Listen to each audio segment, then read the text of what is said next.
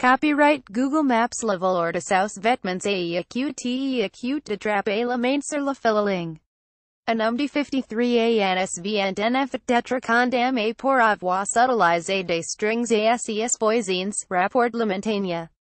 Mais pas n'importe quels strings. Des strings rouges et noirs. Depuis des années acutes, cet homme volait des dizaines de sousvêtements dans voisinage de l'allier.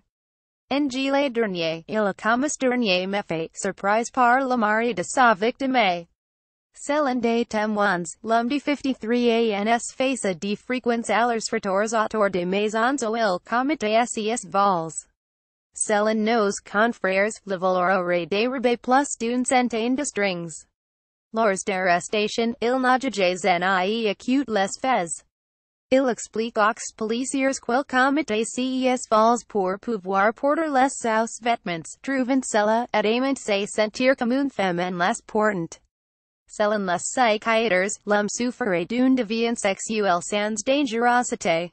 Ces vols ont acute des actes intrusifs c'est perturbant pour ma cliente, qui est acute angoissée par la suite et qui a dû consulter un médecin, admet l'avocat d'une victime.